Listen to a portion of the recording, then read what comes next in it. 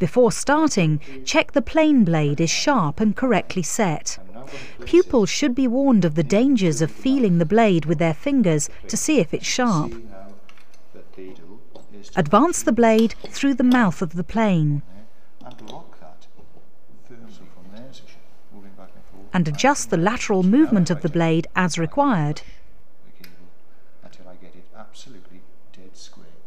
Now secure the timber in a vise.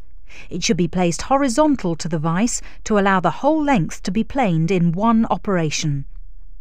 The plane should be held in both hands, with one at the front and one at the rear. Stand alongside the work, with feet apart, and push the plane forward along the workpiece, using some downward pressure.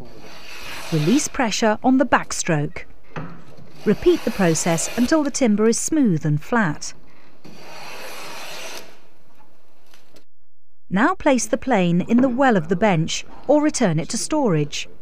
The plane should always be stored on its side to protect the cutting edge.